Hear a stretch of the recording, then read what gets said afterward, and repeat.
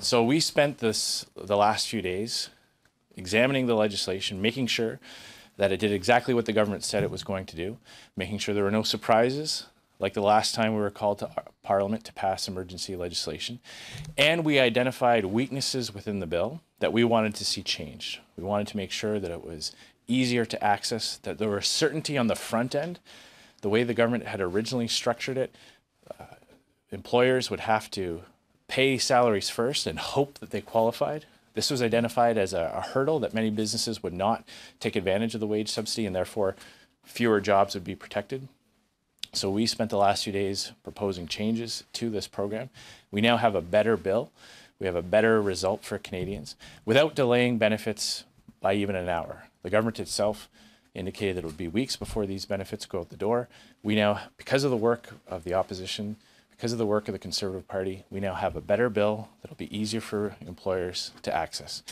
Now, in terms of next steps, there are still people who are falling through the cracks. There are still many small businesses who have received no income, no revenue. There are no wages to subsidize. There are no shifts. We're talking about restaurants who have had their doors closed for almost a month now. Other types of businesses that have been told not to that have been told not to open their doors. There are no wages to subsidize at all. That's why we've called for measures like refunding the GST that those businesses have collected to allow them to pay their rent, to allow them to pay some of their bills so that they can stay afloat, reopen when this crisis is over, and more Canadians will have jobs to go back to. We've also called for the increase in the charitable giving tax credit. There are so many charities out there that have seen a catastrophic drop in donations, and we believe this is a good incentive to get people to donate more so that those frontline charities who offer so many good programs and services to Canadians will have the resources they need to do the good work that they've done in the past. So we're going to continue to push the government to move in those areas and to adopt other measures that we've been supporting. So first of all, just to be completely clear, we received the draft legislation and we immediately went to work to study it. We identified some weaknesses, and we spent the last few days going back and forth with the government, attempting to address the gaps in their own legislation. At the same time, conversations were happening about what future sittings of the House might look like. Our support for the bill that we're going to be studying today in the House of Commons was never dependent on those other conversations that were happening concurrently. We continue to push for in-person exchanges in the House of Commons where you get that dynamic back and forth while respecting public health directives. So as we've shown just a few weeks ago, and as we will show today, we can absolutely accommodate the directions from public health officials by having a reduced number of MPs from every party proportional to the normal number of seats that they hold to provide Canadians with the transparency and oversight that this government needs, that every government needs all the time, especially in a crisis. So we're going to push for those.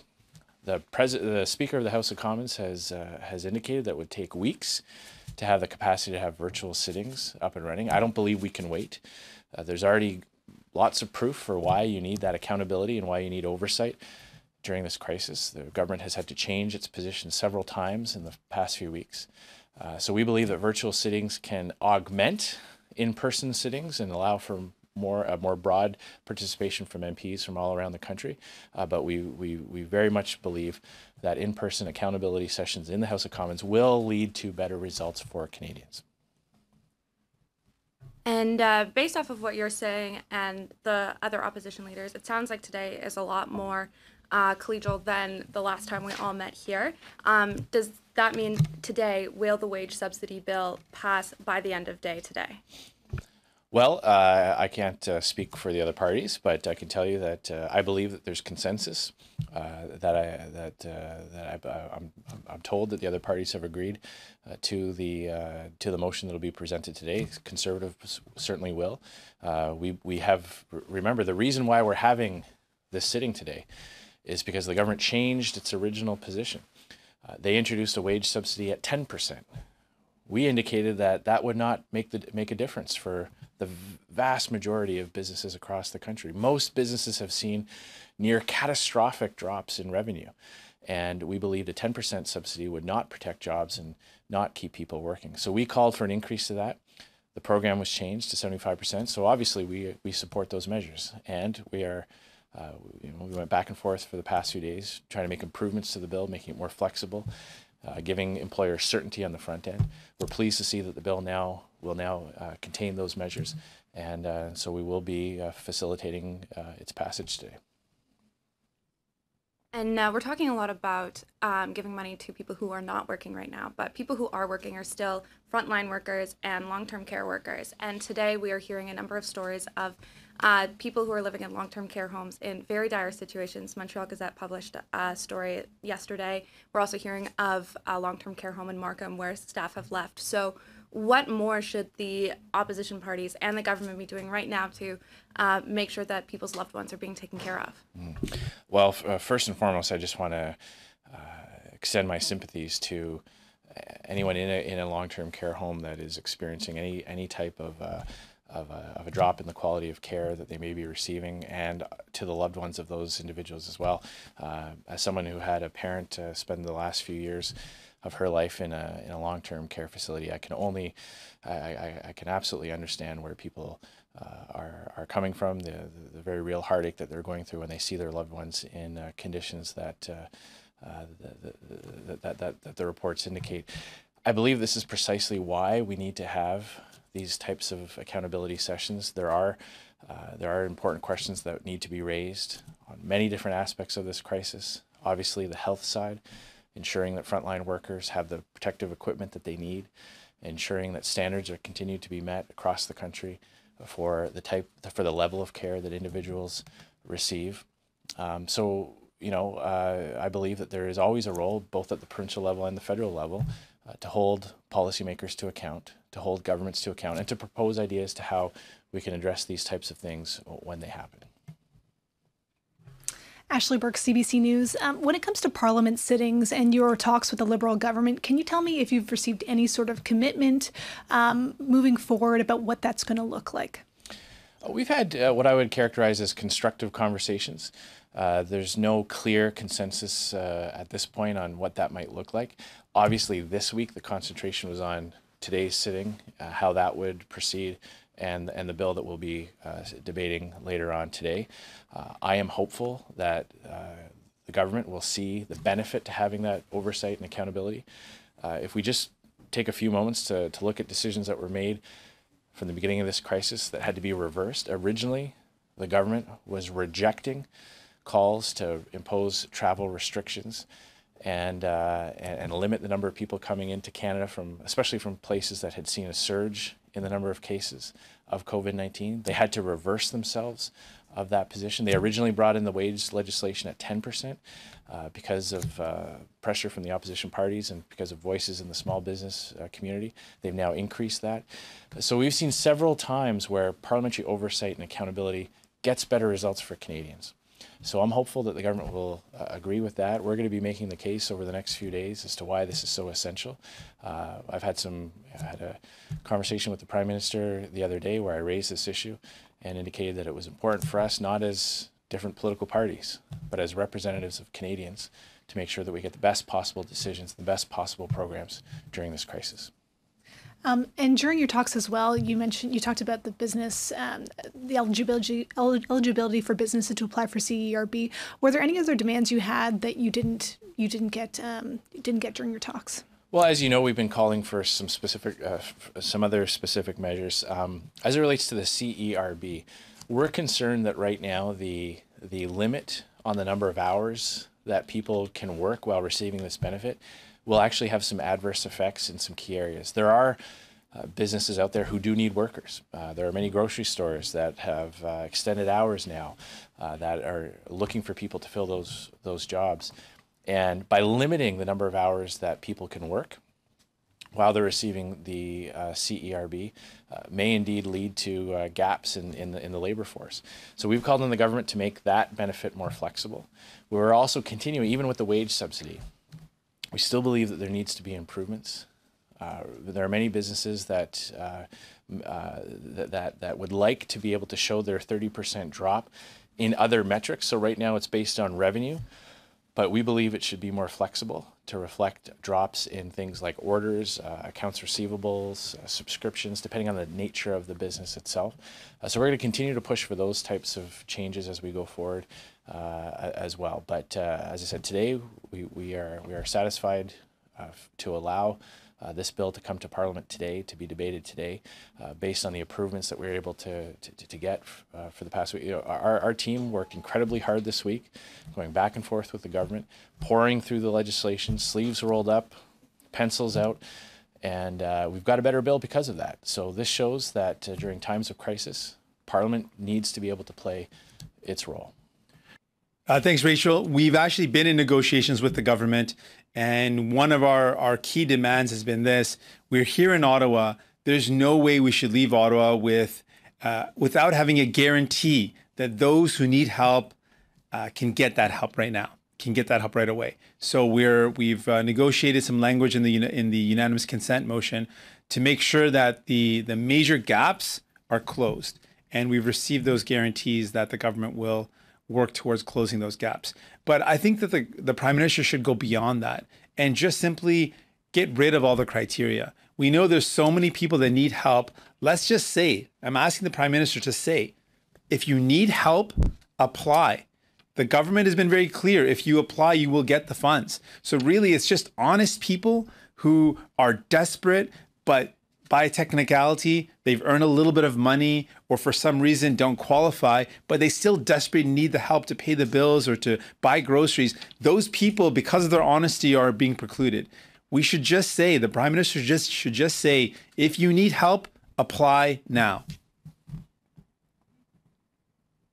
And by that you mean apply now, be able to get it, and then not have to claw back during tax season is what I'm imagining. But as a follow-up to that as well, the Prime Minister did say a few days ago in one of his press conferences that he was looking into maybe increasing or allowing the CRB for people who are working about 10 hours, or also expanding some programs for students. So how confident are you that this is something that actually can get done and get done soon enough so people can actually get the help they need?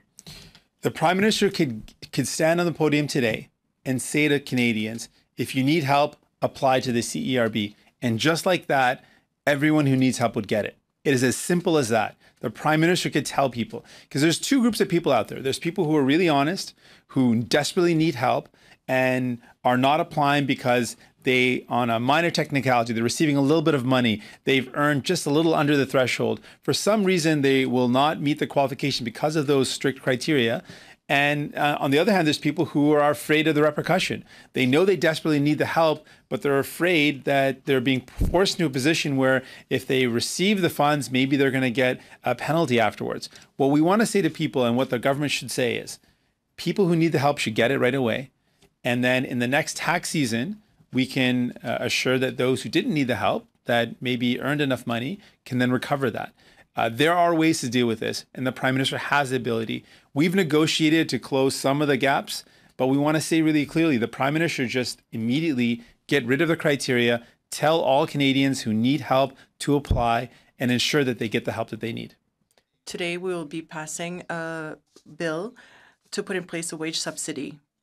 While the government initially was not in favor of this measure, it eventually changed its mind. We, from the very beginning, have supported this measure because that's what we saw happening in a number of other jurisdictions and countries. We also pushed for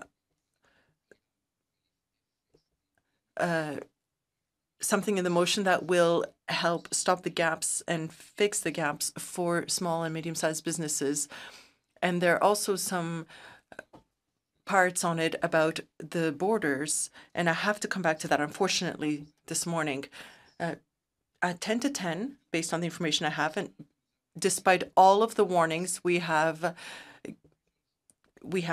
all the warnings we've given with all the kindness, well, there are about 159 Mexican workers not tested for COVID-19 before they left Mexico. They did receive a brief exam. They were not put in quarantine before leaving Mexico, who will not be tested for COVID-19 when they arrive in Montreal through the CBSA will not be put in quarantine by the CBSA, even though there are hundreds of hotel rooms available all around the airport, and will be passed on to a private organization that will bring them to various regions in Quebec where agricultural businesses that have zero experience, no qualifications in terms of public health, will be held responsible for ensuring that these people are put in quarantine. We asked, and we are publicly, once again, requesting, because we have to do this publicly, that the Canadian government accept its and assume its responsibility, because this is an illness that is sometimes asymptomatic. The government has to ensure the safety of Canadians, make sure there's quarantine, and test foreign workers coming into Quebec and to Canada to work. Based on the past few years, here we're talking about thousands of people who go into the Quebec regions and villages. I do not believe that we can compromise on that while we are ready to collaborate. I cannot think that we can simply accept that the public health measures not be applied and that they be less stringent on these workers who are very welcome, I want to reiterate that, but that are less stringent than what are imposed on Quebecers. These measures are essential for people to feel safe and also for the safety of these agricultural producers.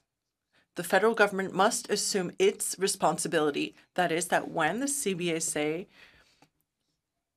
release foreign workers to move into the country, that these people are free of the COVID-19 virus.